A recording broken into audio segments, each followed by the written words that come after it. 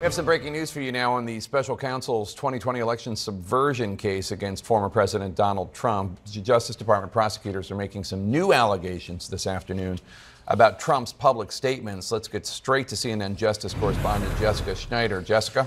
Yeah, Jake, the prosecutors here are saying quite simply that Donald Trump's public statements have led to the intimidation and harassment of witnesses. Now, this is all contained in an opinion that was just released from the judge overseeing the D.C. case, Judge Tanya Chutkan.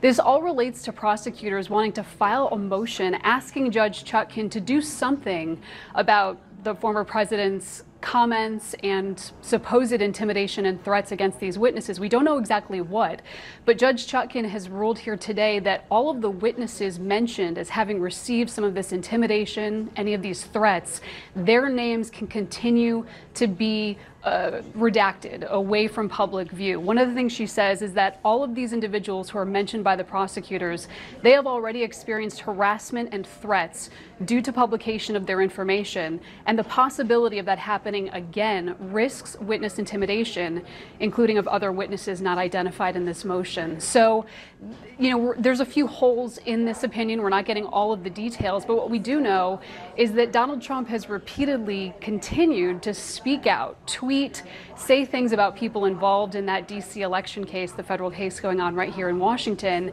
And now prosecutors are saying that maybe some of the people who he's talked about, they have received threats, they have been intimidated, and now prosecutors are asking the judge to make some kind of decision here regarding those threats.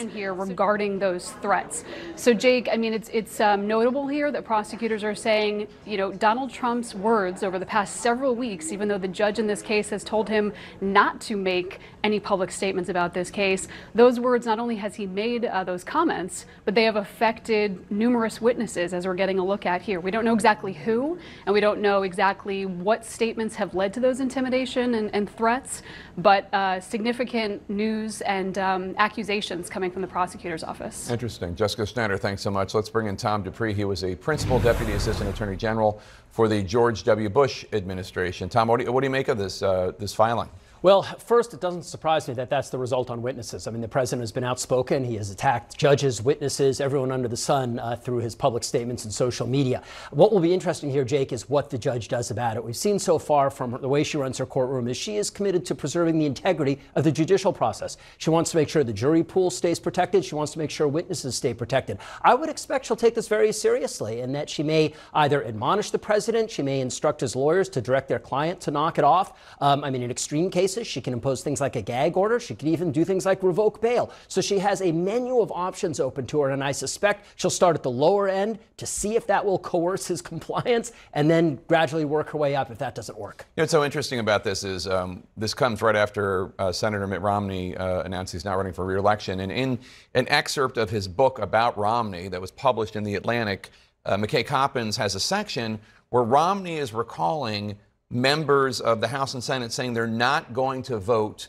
to impeach or to convict Donald Trump after the insurrection because they are afraid of what will happen to them or their families. In other words, intimidation from Trump works. Well, that may be the lesson that he's drawn from this. In the past, he's been very aggressive, going after everyone, political enemies, the media, citizens, through these comments. They work. They can cause people to change their behavior. They can silence people. But it's a different world now when you're in court. In other words, it's one thing to make those comments in the context of a political campaign or the political fray. It's another thing to make it when you are a criminal defendant and you are making comments about witnesses who are poised to testify against you.